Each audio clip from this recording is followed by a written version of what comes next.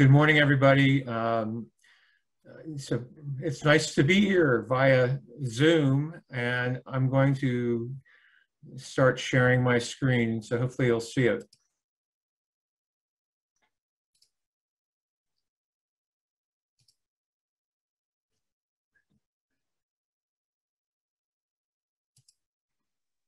We see it. All right. Most of you know about what I'm going to say. So if that is the case, I thank you for your indulgence. But I think it's a good thing for us to know the veterans, and also certainly for those who are joining our ranks as fresh fish. So the point of this is trying to provide some insight and some advice, I guess, if you want to call it, in terms of what's out there in order to buy. And obviously in this day and age, currently, very different from 10, 15 years ago when you had more vendors. And obviously we have fewer vendors given the shape of the hobby these days. But anyway, I'm primarily going to talk about buying equipment for your infantry impression, although this could be applicable to one in artillery or in cavalry in some measure. So with having said that, so you see 3 buttons at the top. And many of you probably know I'm very into the material culture of Civil War. And I'm very keen about detail, and not to the point of being uber crazy, but I keep an eye out for what's good, what's right, etc. And so the 3 buttons, one is original, and there are 2 reproductions. And so the one on the left is a reproduction offered by Wambao. I think that's how you pronounce his name. The one in the middle is also a reproduction offered by a sutler. I'm not sure which one I picked. And the button on the right is the original. And you know, it's a small detail, but you know, when you're looking for a button, or you want, you know, or other things, you can see that the buttons on the outer, on the far right, far left, the shield has these striations on the shield, and that is right. Also, very often when you look at the back of the button, it will say Waterbury.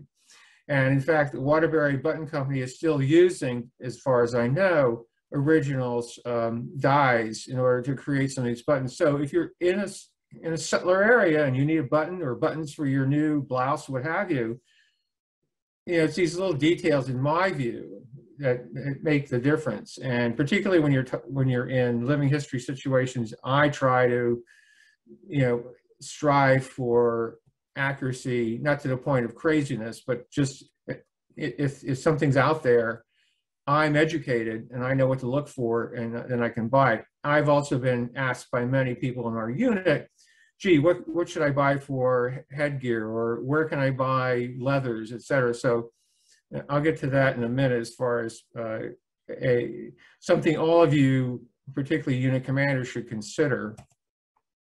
So the question's the big picture. You know, is my unit interested in authenticity? To what extent? Do you do a lot of living history events? If that is the case, then obviously you want to make your impression as good as it can be, because you are, when you talk to visitors, they believe you. They think you're telling them the absolute truth. So either directly or indirectly, your impression is providing information to the visitors. Is there a resource person or committee who can guide me? That's extremely important, I think, in many units. Oftentimes you're told, well, go to S&S or go to Regimental Quartermaster and pick up your gear there. Well, that could be perhaps a problem.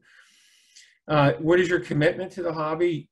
that's an answer you probably can't answer, but I certainly, when I started, I was in it full bore, still am. How long?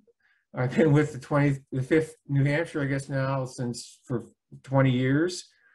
And I actually started when I was a kid in high school. I was, again, as I said, I was working a gun, NSSA, and also reenactments. The return on the investment, a lot of people say, well, gee, I really want an overcoat. They're so nice, they're so great, they're so cool.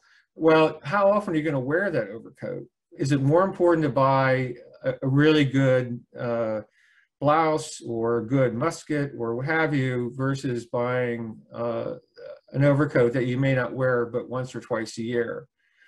And what do I do to become an educated customer, that consumer? That's very important. It depends on you. You know, you have to really want to try, if you're interested and want to be part of a really good unit, make an effort to try to learn about the material culture of the Civil War. And should I focus on early, mid, or late war equipment? I think that would be a good talk for Mike Krause to give. There are differences, and I'll talk about this a little bit later. Practicality and timing. When many of us started out, you know, we ordered stuff from people like Sakala and CJ Daly and so on, and you know, like, well, what years are going to arrive? I need for an event, you know, coming up in the fall. I'm ordering it in the spring. This is not like buying stuff off the shelf from Walmart or what have you. A lot of this stuff is is made by hand and takes time, particularly if it's going to be correct. So you have to think about the shoes. Perfect example. Gee, I'm joining the so-and-so unit in the spring, and there's an event coming up in July. I need shoes. Well, if you're looking for handmade shoes, you're looking at, you know, 6 to 8 months or more. Or you buy them off the shelf from Regimental, Quartermaster, what have you. But you know, it's important for you to make sure you allow enough time to acquire your equipment in order to have it, first of all, to wear it and make sure it fits. The last thing you want to do is buy a new pair of shoes and then the first time you wear them is in an event. That is a total mistake, as you all know. You probably have had some experience with that. So education details. I own Echoes of Glory, the Union copy, Union version. I think Horse Soldier probably has a bunch of them for sale, or you can Amazon. If nothing else in your library, you should own this book for reference. And I also happily own the compendium, both an earlier version and the current version, which are just jam-packed with great information in terms of various types of arsenals that are producing trousers or blouses or what have you. So if I want to buy something like a kepi, or I'm looking for other kinds of equipment, I usually scope out, see what the Horse Soldier has as far as original stuff, so I can at least educate myself in terms of what does a good musket look like? What am I looking for as far as markings or canteens or all sorts of things? They have personal items. They have musket tools, all that kind of good stuff. So before I buy anything, I try, although I'm pretty well set for gear, believe me, after 20 years, you've pretty much reached the max. But every so often, I will scan these areas just to see what they're offering, and also how close does it come to the items that I own as reproductions. Museums are another great place in which to learn about various equipment, particularly for a regiment, say in Connecticut. The 14th Connecticut, there are there's fantastic repositories of artifacts, the Museum of Connecticut History and GAR halls in Rockville. I mean, there's superb places for learning what maybe unique to a particular unit. So, and I'm using the 14th Connecticut because I know about that pretty well.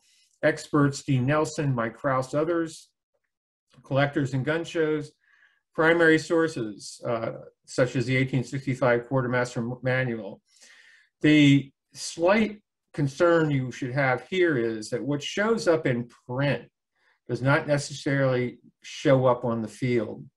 And I'm always looking at diaries or other primary resources to glean some morsel of information in terms of, maybe somebody's talking about a tent and how they're setting up the tent, or they're talking about, these leather neck stocks, which were issued in 61 are god awful, so they got rid of them, or Havelocks, or what have you. And so I caution you that what is certainly in print, not necessarily in a diary. Diaries typically are reflecting what's actually going on in the field. Then I think that they're still important, but just be careful. Period photographs are invaluable. I love genre paintings. I love looking at Winslow Homer and others. Again, you have to have a critical eye because artists license, although with Homer, there was a great painting showing a couple of guys in there. Scheller has one guy napping, and Homer even painted his heel plates on his shoes. And, that is really cool stuff. It's always nice to see corroboration between paintings, shall we say, or photographs, or what's written with regards to what you're wearing, because that's another invaluable piece of information you can share with visitors. They may say, well, gee, look at your shoes. And shoes, obviously, well, maybe you know this or don't know this, but many shoes that were produced early on were straight shoes. And so you could wear them on your right foot or your left foot. And then, there are really a lot of pieces of information I have found that really engage visitors and excite them. Individuals in your unit, I think the Kevin O'Byrne type, some of you may know him. He was one of the authors of Compendium, but he was he knew a lot of information. So if a fresh fish were in a unit, he could guide that person very, very easily in order to acquire the right stuff. Before you buy, know what to avoid, and again, consult an experienced fellow member before buying. Avoid the one-of article unless unique to your unit, which is seldom. Common and ubiquitous are your guides. So, for example, with the 5th New Hampshire, when they were forming up in New Hampshire, they were issued these Whipple hats. And some of you know about the great Whipple hat story. And there's a picture of a soldier wearing a Whipple hat. Very doubtful many of those went south when they were on the front. So again, do I spend a lot of money for a really, really good forage cap, or do I spend money on a Whipple hat that I might use once in a while for a living history up in New Hampshire? That's a question. So you want to kind of avoid that. Not to say you totally ignore it, because these can be very interesting things too to share with, particularly in living history settings. But you just have to be aware of avoiding the oddball item. I had seen a lot of camp shoes. There's an illustration of camp shoes in the Echoes of Glory, worn by some guy in the 27th Connecticut. Now, if everyone shows up in camp shoes on formation, guess what? Not going to work. And so, again, you have to know the culture and the history of your unit, and certainly expectations of the commanders in the NR. What we want to see in dress parades, etc. Poorly made, inauthentic items, they usually won't last, they won't wear well. and aren't really too terrific for your impression. Bear that in mind. Ordering goods with manufacturing wait times, I try to buy off the rack. However, if you're going to buy shoes, I don't care what you say, the most important thing, reproduction, you can buy would be a pair of shoes, because obviously they have to look right, but let me tell you, after the first mile, if they don't wear well, you're done. And so shoes, don't shortcut the shoe purchase at all. I've worked with Missouri Boot. I've had very good luck with them, but again, I had to wait, what, 8 months for a good pair of boots. But you know what? I love those things, and I've worn them in campaigns. I've worn them, walking miles and miles and miles in Shenandoah or Gettysburg, and well worth for me the time and the money.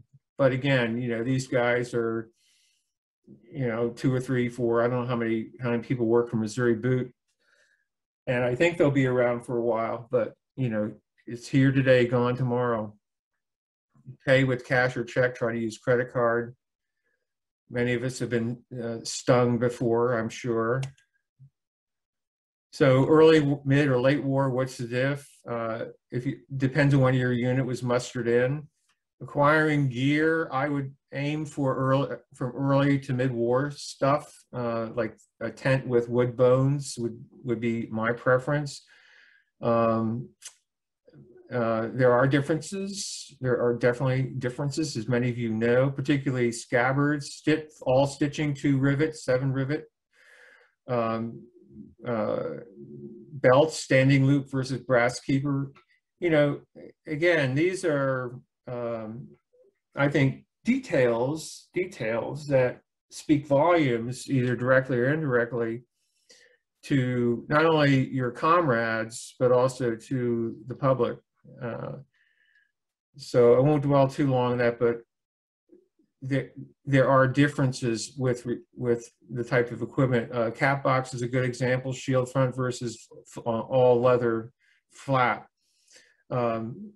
Again, if you're starting out in the hobby, I would try to do early war, not 61, but maybe 62-ish. I think in the NR, we try to do a lot of impressions in the 62, 64 range. So the equipment that ends up within those couple of years would be ideal for you to acquire. Vendors. Most units have vendors sources on their sites with commentary. We have the National Regiment has a vendor schedule. Again, I would consult your local, your regimental, Kevin O'Byrne type or authenticity committee before you buy anything, just for guidance. Obviously, caveat emptor. Cottage industry shops, be aware. This is a sort of an aside. I was at a reenactment, where was it, Antietam, and a couple of our guys bought some very high-end frock or sack coats from C.J. Daly, and as you all know, we're pretty wiped out and tired after various battle scenarios, particularly when Mark Adler is in charge. He drives us drives us to death. And so these guys are lounging around, took off their jackets, and next thing you knew it, they were gone. So a lot of people around looking for better stuff, and they upgrade their own equipment by stealing yours. So just at these mega events, I just warn you that if you have fairly good stuff, keep an eye on it. For your stuff as well as your comrade. We have learned, as you all know, a lot of our earlier members have retired from the hobby, and they acquired great stuff because when they were gearing up, a lot of fairly good, really good vendors were around.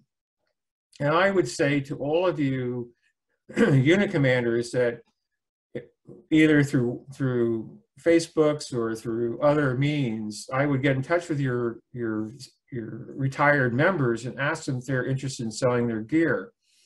Because 9 times out of 10, they're going to have stuff made by the Cicalas, the Rademakers, Childs, all those guys. And for the most part, they are uber correct, right as rain, and they're worn. Their campaign broken in. I would not suggest that you try to get things like shoes. You really need to buy your own shoes, and unless you come across some guy who has a perfect shoe that is a perfect fit, etc. But you know, many of you know these guys: the Paul Smith, Greg Starbucks, Brad Coyne, Rademacher. Owens is still in business, but he's like a one-man shop. He does great knapsacks and other things. Cicala. I know what you're all thinking. I can see you biting your tongues out there. But some of his stuff is really good. And however, I will tell you as forcefully and as I can, you buy off the rack only. And he does have a website. He's still in business. I think he's actually putting stuff up on eBay or whatever, so it's available right then and there. And I would take a look at his website once in a while. He does have some pretty good stuff. Childs, I'm not sure where he is. He had really good blankets. Hank Burgess, no longer with us, but fantastic leathers. Cavalry guys, he was a cavalry. He was the go-to cavalry leather guy. Missouri Boot I talked about. Others, Daily. Lynn Bull, how many? I'm sure a lot of you folks know about Lynn. Know Lynn. Bender is out of business, but he did great slouch hats and other gear. Dirty Billy still around. I like his stuff, but again, know what you're buying.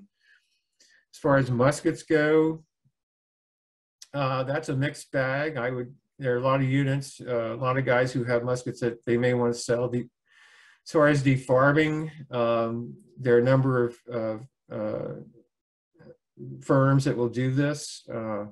Again, if you look at the original musket, say in Echoes, the stampings on those muskets come pretty close to the stampings on Zimmerman's defarb muskets. However, again, there's a risk here because he's a 1 or 2 man shop. Zimmerman himself is ancient now. I think it's either his relatives or someone's taking over, but I would be very, very careful about that. And even with primo vendors, what we otherwise known as stitch Nazis, some of you have heard this term, I've had to correct some of their stuff because they weren't faithful to the original. And I always ask the guys, so what are you copying? If I get this frock coat from you, or if I get this cartridge box from you, what are you copying? And if they can tell you that and show you and share with you what they're copying, I like that information. I want to know that information. And in fact, for the 14th Connecticut, Paul, there was a guy in our unit years and years ago. He had an original cartridge box and scabbard. And Cicala actually copied that cartridge box and that scabbard, which I now own. And I would like to talk to you about getting it back into the 14th Connecticut. So original equipment that's come up once in a while, I know it's up on our website, don't use it.